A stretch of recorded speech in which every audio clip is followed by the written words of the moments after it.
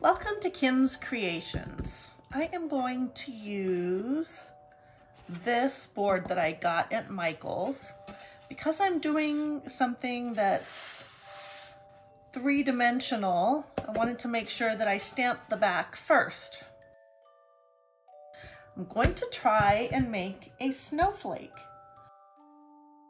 What I want to do is I want to paint the base of this with blue. So I'm chosen pearl sky blue, and I'm just going to paint it on.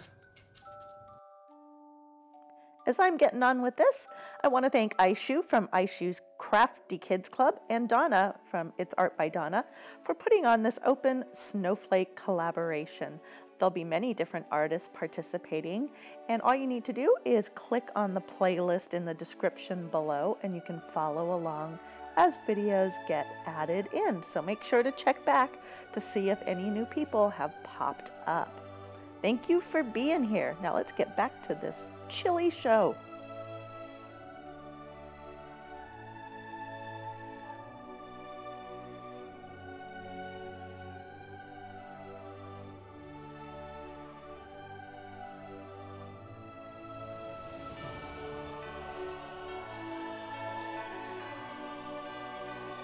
I am back and my base is dried.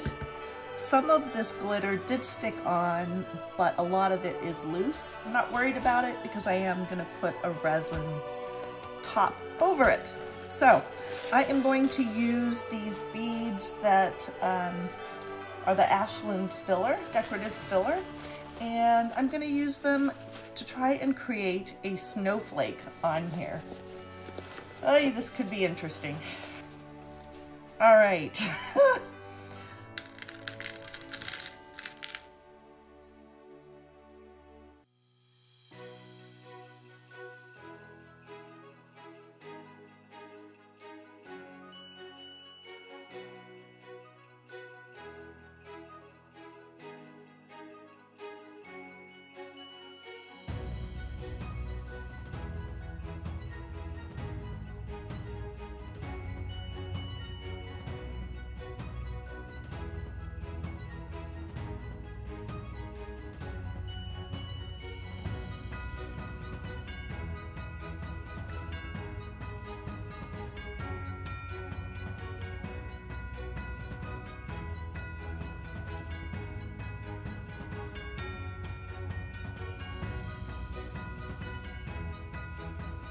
I'm gonna add the resin very slowly over the top of this because I was very careful about where all those glass beads were, and then especially that tube fetty, which just, you know, had a mind of its own and would pop up here and there. I still had to go back and kind of put things back in line, but not anywhere close to what it would have been had I just dumped the resin on there.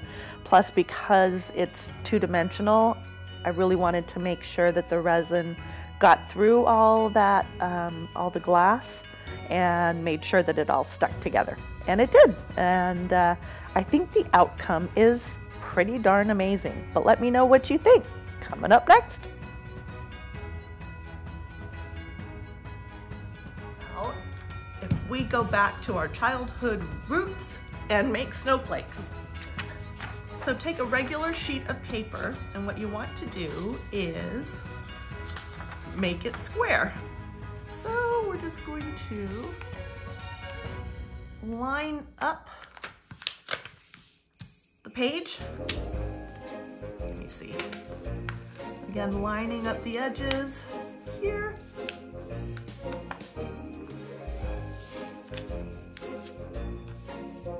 Did I do a good job? Not really. All right, let's go back this way. Should have done it this way. I'm out of practice.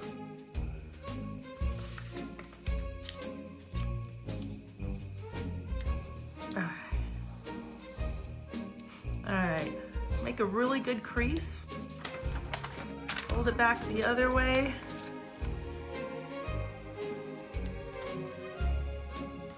And then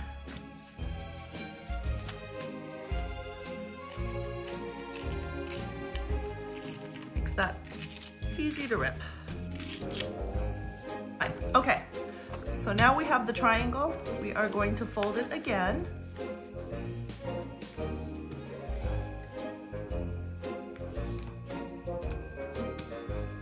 And now we are going to do thirds. So I try and cross it over as best I can. Just something like that.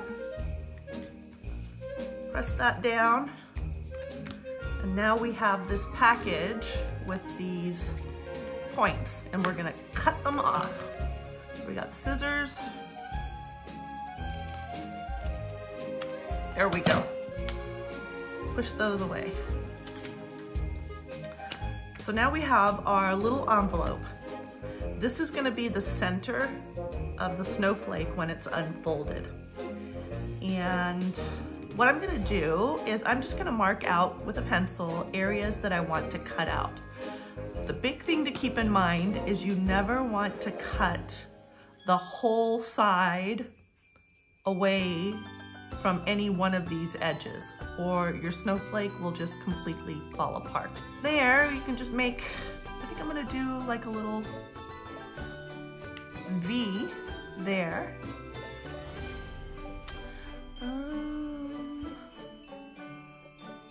Maybe I will do some curves.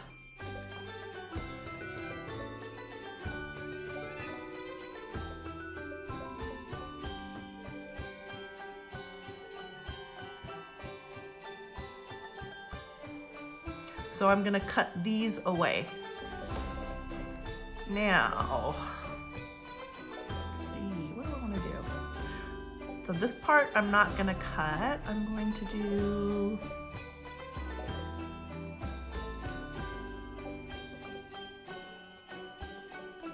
just kind of a free-form edge. I'll do something similar on this side. Not matching, but close enough. And let's see, maybe I'll put some, maybe I'll do loops. Everything here is soft, so I'll do loops and I'll make them offset.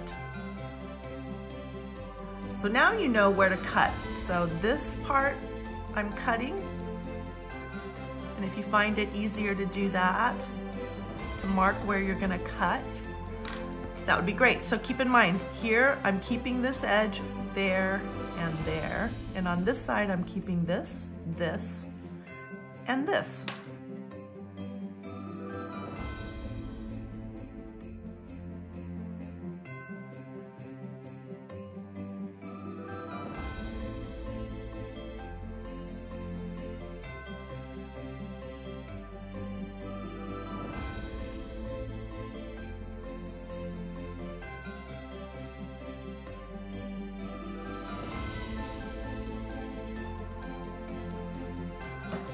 So here's my cutout. Let's open it up and see what we get.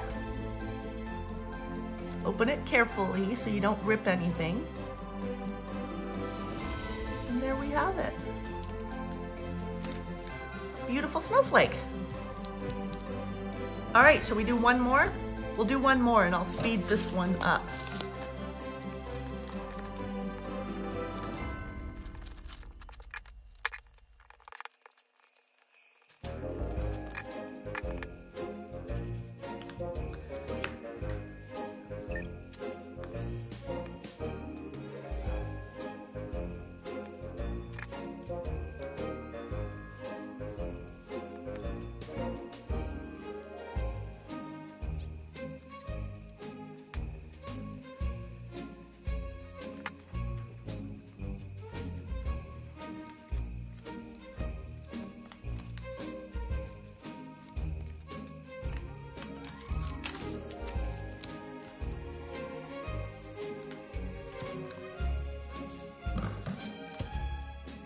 So here we have 2 big snowflakes.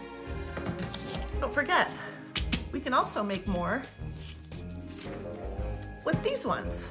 So let's not let this paper go to waste.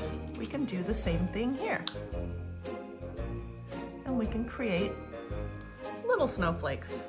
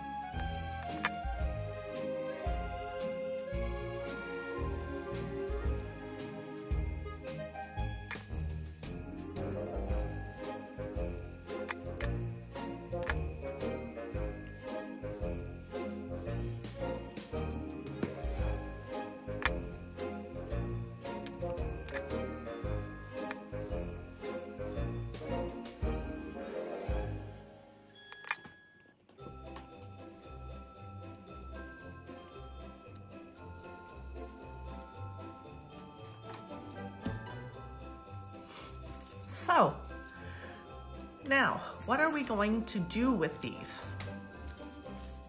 Well, you can string them and hang them to create a snow flurry. Let me show you. And here is my own personal snow flurry, and I did it as part of a scene that I created with little gnomes sliding down my banister as if they were sliding down a snow hill. I put the little tiny snowflakes onto the top, and I hope you like what you see.